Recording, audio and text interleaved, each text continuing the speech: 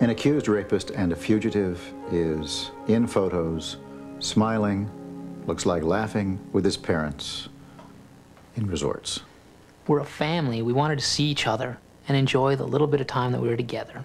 If you hadn't seen your son for a number of years, and you were there with him, you'd be happy. Skiing, living the high life. Now just being with Alex. 4 times in 8, 9 years.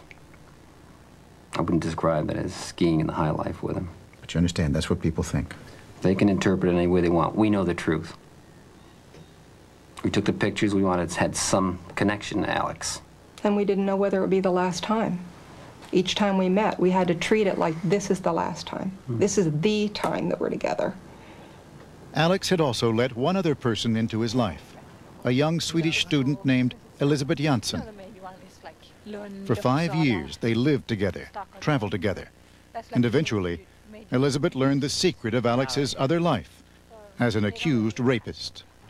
That's not him. That could never have been him. That's not the person he is. Knowing that 2 women over a span of only 4 days make these claims, still you have no doubts? No. Why? Because I love him, and he loves me, and we have a life together. Alex began spending several months of the year with Elisabeth's family in the tiny island village of Klattersholmen. He taught the children church songs and how to windsurf and swim. The Kellys grew comfortable calling and writing him there. In one letter to his parents, Alex wrote, "I had a great winter this year, great ice climbing, flying. I would love to live like this forever." Doesn't everybody have to have some sort of activity, some sort of life? I wasn't going to just sit in a box somewhere. What went through your mind? Did you figure that you could just stay on the run forever? It's a big world out there. There's lots of places to go. That's him there. There was something about Kelly that got under your skin. His arrogance. The arrogance of the family, the arrogance of Alex. The total disrespect for law enforcement in general. We spoke to the family on numerous times. Nothing. Eventually, we had to force somebody's hand. Special Agent DeFonso decided to leave the Kellys alone, let them become relaxed, very relaxed, until it was time to make his move.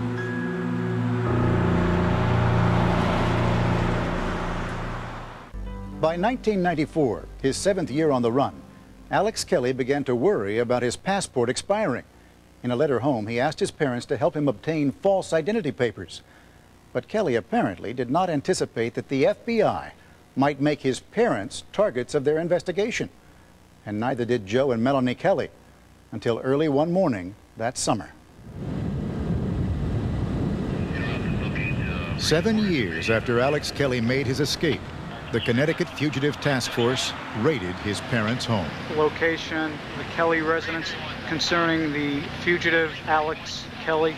This police video, taken at dawn on July 18th, 1994, shows the arrival of 16 agents under the command of FBI Special Agent Ralph DeFonso. We knocked on a door, identified ourselves, let them know that the FBI is here, task force is here. I ran and grabbed some photos that I hadn't hidden and foolishly tried to stuff them into something that I figured they probably would find it, but what could I do?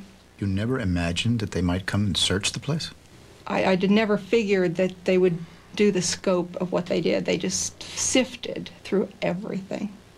For 7 solid hours they sifted and uncovered pictures that proved the Kellys had taken vacations with their fugitive son, letters that proved they had stayed in regular contact. And then they hit the jackpot. In Melanie's handbag was a letter she'd forgotten to mail, bearing the exact address where Alex was hiding in Sweden. I could just sit there and think how incredibly lucky they were. Nothing else, just luck. After all those years of not even mentioning his name in this house, you gave Ralph DeFonso everything he wanted. Do you think about that? Oh, yes. The FBI finally had undeniable evidence the parents were involved. Special Agent DeFonso decided it was time for a confrontation. We were aggravated that we were lied to. Angry. Yes. I'll tell you, we've heard it from the Kellys. You told them they're scum? You called them losers? You have to get people to talk to you. Sometimes there's positive ways of doing it, and sometimes there's negative ways of doing it. Did you ever say, Alex, you've got to come back and face it? You can't keep running. If Alex had called up and said, Dad, I want to come home, he'd have had a ticket waiting right at the airport for him to come home. But you weren't going to try to talk him in.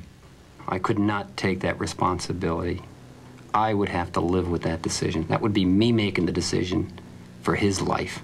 And if he was going to stay out in the cold, you were there to offer him whatever love and support you could. No questions asked. The investigation quickly shifted to Sweden, where Ralph DeFonso knew Alex was hiding. Detective Roger Hellickson. The 19th of July 1994, the police department received a telefax from Interpol about a man called Alex Kelly. We knew that he was living on an island about 5 miles north from here at a place called Klädesholmen. Detective Hellickson was the first to arrive at the house where Alex was staying. The first to discover that Alex had already gotten away. I mean, it hurts like hell to leave behind people you love and your life. But when you're running for your life, you do what you have to. We figured if he got away, he had to be tipped off. There had to be some kind of signal, you know, get out of Dodge, get out of Sweden. The Kellys refused to comment, but according to the FBI, that signal was a desperate phone call in the middle of the night from Alex's parents. What would Ralph DeFons do if he had a son or a daughter and he thought that he was being railroaded? Would he give him up to police? Let him face me and tell me that he'd turn his own son in. For that matter, let me hear that from a lot of people. The local newspapers splashed the story of the raid across the front page, right alongside the damning pictures of the family at play. Many who had once seen Alex's parents as victims now considered them collaborators. Editorials suggested the Kellys were arrogant and called for their arrest. They feel that, apparently, that they're above the system. So that's arrogance. If you can help your son be gone for 8 years, that's arrogance. There you go. Pictures of Mommy and Daddy? Ralph DeFonso now saw the parents as the linchpin in his investigation. Privately, he urged the Justice Department to prosecute the Kellys. Publicly, he tried outright humiliation, plastering wanted posters that described Alex as armed and dangerous, right where the Kellys would see them. Who was going to see this but us and our friends? It seems to me like they were trying to humiliate us or to harass us in some way, because it wasn't going to get to Alex. There was more heat being drawn on the parents than the son, that maybe the parents should get together, talk this thing out and get their son in. You'd be willing to be prosecuted before you'd encourage your son to come in? We wouldn't turn him in. We did talk about him coming back. There's no doubt about that. But I would never turn him in.